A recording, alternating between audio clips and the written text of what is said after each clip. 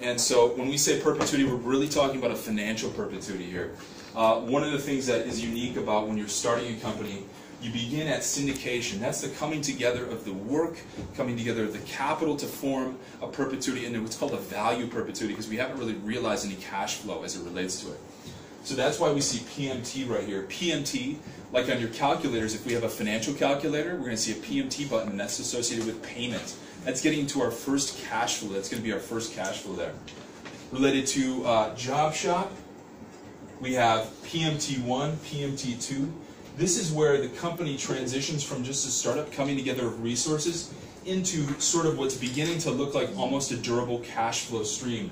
But these are disparate payments from different accounts, so they can't be called one singular cash flow stream. As we move to a perpetuity, our model for business changes. It turns into one that's more recurring type revenue, so the CF actually becomes recurring. It's no longer just disparate customer, disparate customer. This is repeat customers over and over again.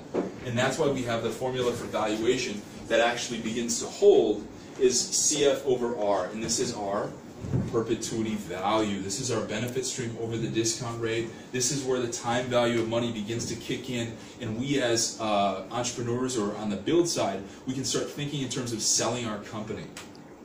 So this is ultimately where we're at in terms of perpetuity. This is where all entrepreneurs are trying to get to, at least to a perpetuity. Now, if we're going to set our goals really high and we have like something like a Facebook, we have a growing perpetuity. A growing perpetuity in the formula has to incorporate what's called a growth rate. A growth rate is modeled with a G. So taking our CF over R, we can add a growth rate to it, and we don't add a growth rate with a positive. We actually subtract the G, a growth rate, because we're discounting the discount rate. We're making the discount rate smaller, which is going to increase the valuation, because when we decrease the denominator in a formula, we increase the actual output of the value. So that's why we see CF over R minus G. That growth rate is really key to increasing the valuation of the company. Moving from a growing perpetuity like a Facebook to a diversified company, let's think of diversified companies like GM, or not GM, but like GE, for example, that have tons of different divisions, consumer division, auto, industrial divisions. Those are where we're going to have to start valuing companies in terms of perpetuity itself, number one, perpetuity 1, plus perpetuity 2. These are where the differences are going to have to be factored in terms of valuation.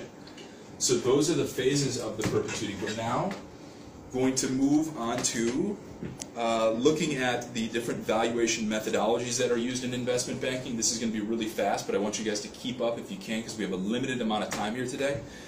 So we're going to start out with the valuation methodologies. So we're going to erase. Does everyone have phases of the perpetuity written down? Okay. Okay. Great. Public company valuation. The next one is called comp companies. The third is precedent transactions.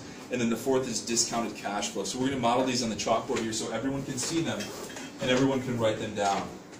This is super important stuff for understanding the nature of capitalism. What drives capitalism? Valuation and transactions. That's what drives capitalism. To derive the total enterprise value for a company are actually taking off the balance sheet. So this is what BS means. BS means balance sheet. Let's all write this formula down. This is one that I really want you guys to take away. Public company valuation, for example, Facebook, for example, some of the other larger companies that are trading on different stock exchanges. We're going to take their market value of equity that we calculate as being the share price times the fully diluted shares outstanding.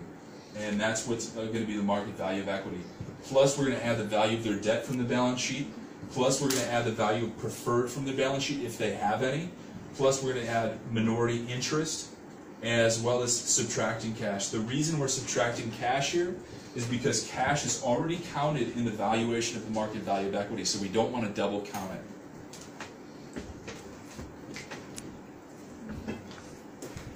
And so now we're going to, if everyone has already written this down, I'll give you maybe just a minute more to write this down.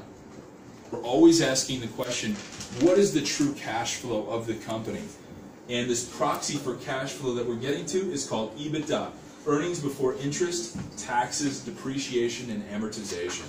That is the key that we're trying to get to. What is the EBITDA of the company? Build side is trying to determine this. Buy side, sell side. That's why we do accounting earnings analysis. That's why CPAs come in and analyze the books for a given company, is because they're trying to determine what is the true EBITDA or cash flow of the company. And this is the one that investment bankers, if you're in investment banking, like you guys want to be in the future, you speak in terms of EBITDA. What is EBITDA? So that is what you're going to be. So it's not EBITDA, it's EBITDA. That's how we're going to say it. Pronounce it, say it out loud. Everybody say it out loud. EBITDA. Okay, perfect. Now you're investment bankers. Congratulations. So we're going to move on to multiples-based valuation. Actual investment banking deals get done. They look at comparable companies trading on stock exchanges, and then they derive what are called an EBITDA multiple and a revenue multiple, depending on what type of industry they're in, to determine the valuation of a given target. In addition to that, we look at what's called precedent transactions, and these are transactions, M&A transactions, mergers and acquisitions. M&A is mergers and acquisitions, so we have to know that as well. So we look at mergers and acquisitions transactions that have happened in the past, and we derive a valuation depending on their implied valuation multiple. Revenue, EBITDA, we're going to be using these to extrapolate a valuation for our given target. So for example, you're going to see things like this.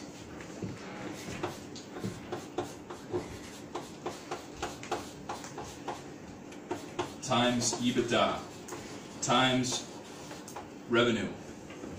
These are what we're going to determine our valuation. So for example, times EBITDA. Let's say the implied multiple, it's called. Let's say the multiple is 10x. So if we have a given cash flow, EBITDA, we're then going to multiply our cash flow times the 10x multiple to get the valuation of the company. That is what investment bankers do. They determine the EBITDA as well as the given multiple to determine the valuation of a company to then facilitate a transaction. So facilitating a transaction means getting paid, getting a fee for doing investment banking. So the key word for an investment banker is, who here has seen the words M&A? Has anyone seen the words M&A? Okay, maybe. This stands for mergers and acquisitions. Mergers and acquisitions. Merger is a corporation, a corporate M&A department, actually going out and buying a different company like Facebook.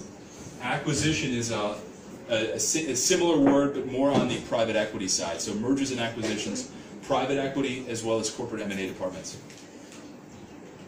All right.